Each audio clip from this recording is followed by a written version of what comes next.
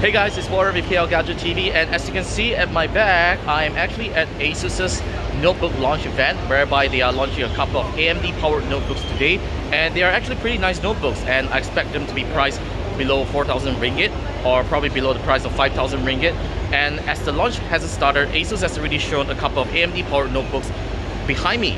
There's the door over there, so I'm going to check out a couple of notebooks and tell you my thoughts about it. They're actually pretty cool. So this is a quick video about it. So this is the very first notebook that I'm pretty excited about. This is the ROG Zephyrus G. It's already available on the Intel model, but this particular model here is powered by an AMD Ryzen 7 3750H chipset, the highest end chipset that you can find on AMD's notebook lineup.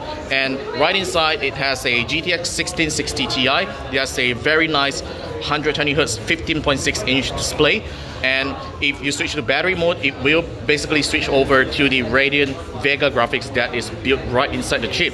This is the advantage of getting an AMD gaming laptop, because if you run on battery, you can still run on a pretty powerful graphics processor, and you can still game pretty well with that built-in graphics. So overall, this notebook looks pretty simple. There's no fancy RGB lighting. This is what you're seeing already. It's a white backlit keyboard, and turning over to the front, you do see this very nice brushed metal finishing like you see on the Zephyrus devices, the very same design language, and that's the RG branding you have. Is RGB. This is RGB, by the way, that you can configure with ASUS's software.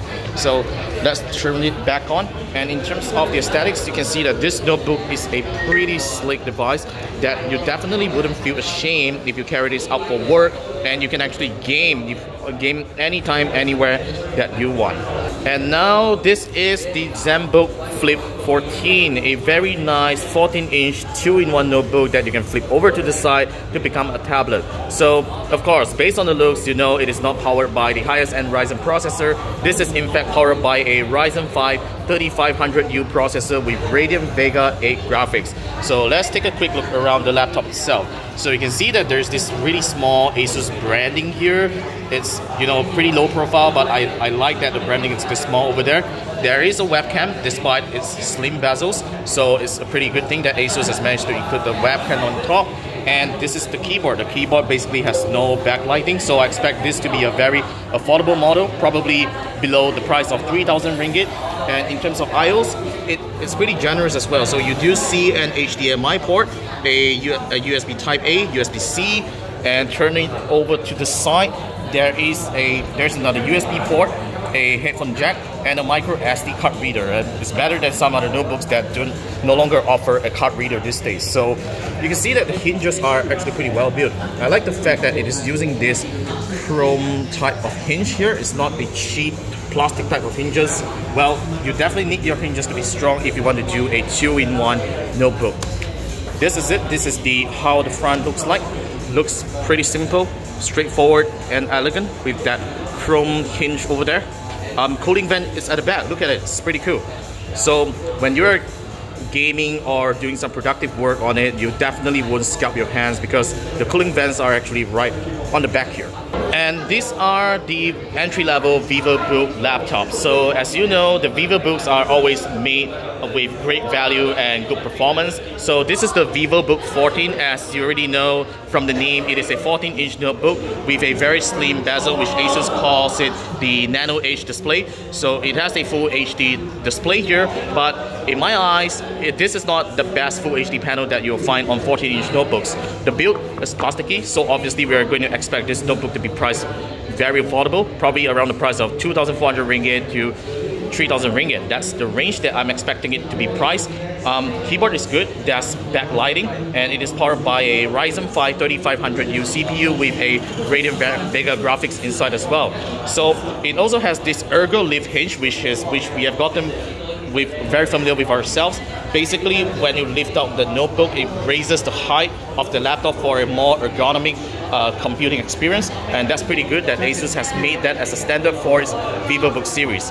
And what you are seeing over here is the slightly higher end model Vivobook. This is called the Vivobook Ultra A412, which is a pretty weird name. They added a an A412 at the side probably to tell you that this is an AMD powered notebook. So it's a pretty light notebook. It's 1.5 kilograms, and it is powered by a Ryzen 5 3500U CPU with Radeon Vega 8 graphics.